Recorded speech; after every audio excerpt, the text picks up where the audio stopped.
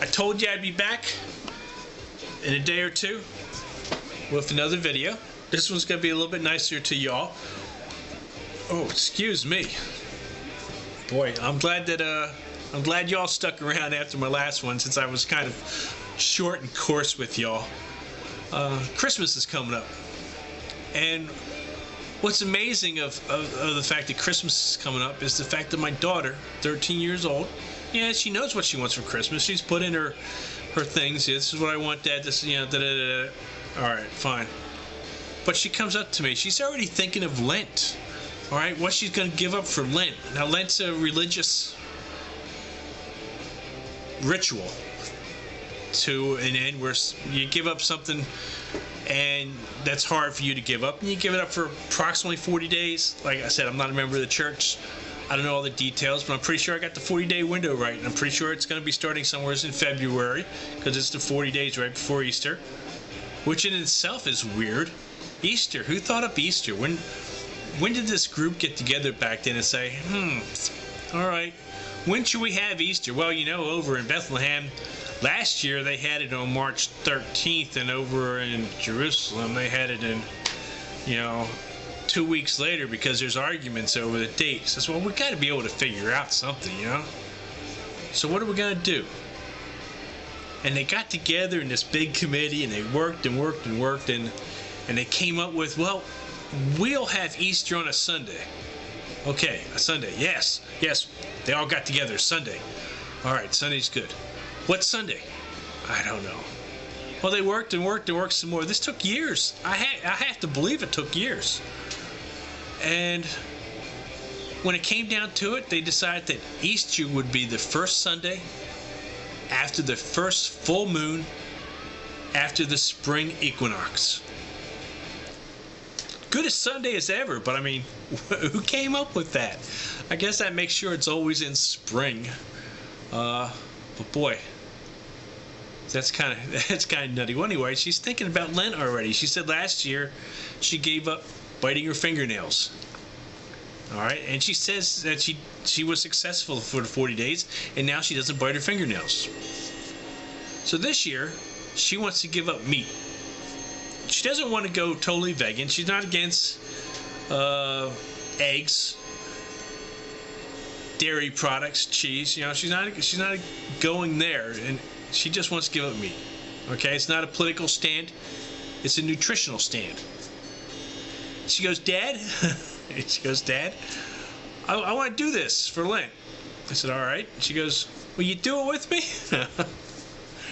I said, sure, I'll do it with you. Because I figure somewhere's in February, because I'm stating it right here, right now, come the second week of January, whatever that day is, I'll let you know. I'm going to start my own personal Get Walt Less Fat Than He Is Right Now campaign. And in the past, I've been successful in dropping 36 pounds at a time, so I'm going to see if I can't get up to at least that, and then the 40 days that I can help my daughter out, because that's what she wants to do. All right, fine. There are many other ways of getting protein. She's not exactly anorexic. She certainly isn't heavy, but she wants to do this. I said, all right, this is fine. We'll do it. We'll figure it out. Okay. That'll give us a chance to bond a little bit, a chance to learn some new recipes, a chance to maybe do some cooking together before she goes in totally mental on me, because she's 13. She's this close to going totally mental now. Y'all know that, right? So this might be my last chance for a few years before she totally whacks out and becomes a full-fledged member of the teenager race. And sure, we all know they come back, They come back. It may take 4 or 5 years, They might have to get out of high school a couple years, and then their brains return to normal. But,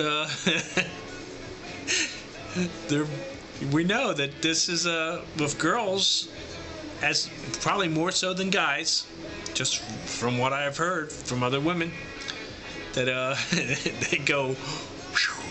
So we'll see, All I know for sure is that if I had 2 girls and 1 boy instead of the other way around, I couldn't afford it. 1 girl is more than I could ever afford. I love her, but boy, she's a pickle. But she's a smart pickle.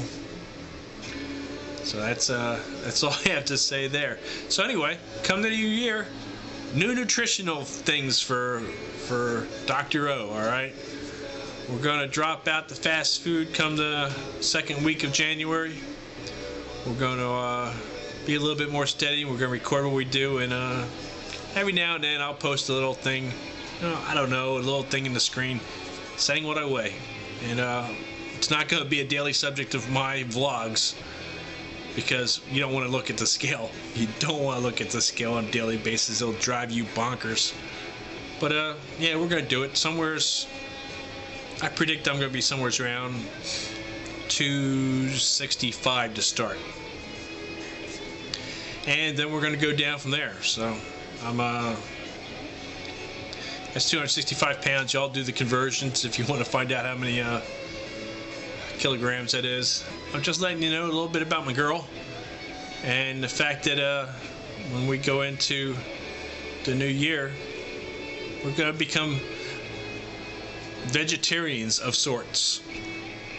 You know, which means we're not going to be eating meat. So hey, if anybody has any good recipes, if you have any good sites, if you have experience yourself, I know a couple of you out there that watch are vegetarians, point us in the right direction so we can do a little research before we actually get going. Particularly of interest is lunches. Okay, lunches for myself, lunches for my daughter when she's at school. You know, what do we do? How do we set that up?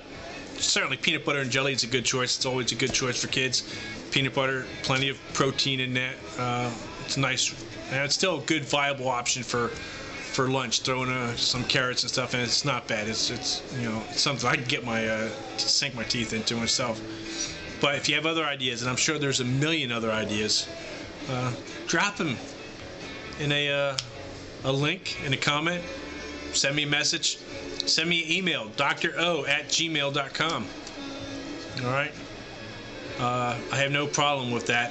This messaging system in YouTube drives me crazy. The comments, the messages I've been fortunate with, but the comments are, they drive me crazy.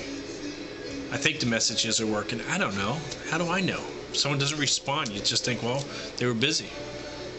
So, I don't know. DoctorOhh@gmail.com.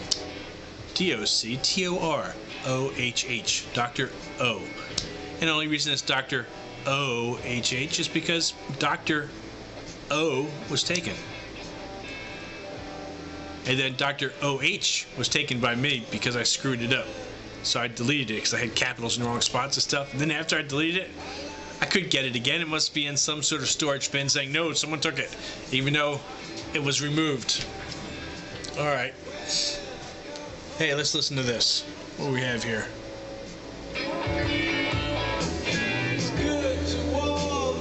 Yeah. A little Pink Floyd. Gotta love classic rock, man. It's great. Okay, y'all. Have a good deal. And give me some help on this vegetarian thing, okay?